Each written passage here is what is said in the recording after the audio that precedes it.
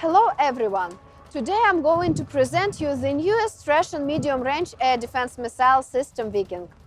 The system is capable of destroying a wide class of air targets including tactical ballistic missiles, cruise missiles, strategic aviation aircraft, tactical and army aviation aircraft, high-precision weapons, aircraft manufactured using the stealth technology, fire support helicopters, including hovering ones, surface and ground radio contrast targets.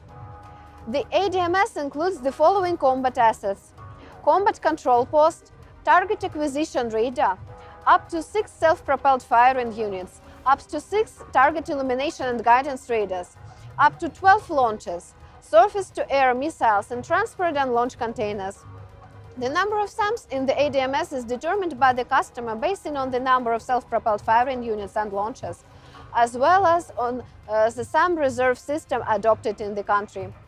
The system also includes maintenance, repair and training facilities. The ADMS is capable of destroying air targets at the range of up to 65 kilometers and up to 25 kilometers in altitude. The maximum speed of engaged targets is 1,200 meters per second.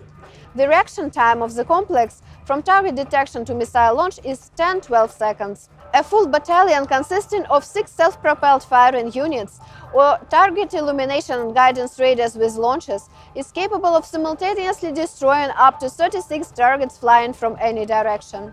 The ADMS provides combat operation both autonomously and as a part of an air defense force grouping under the centralized control from a higher command post.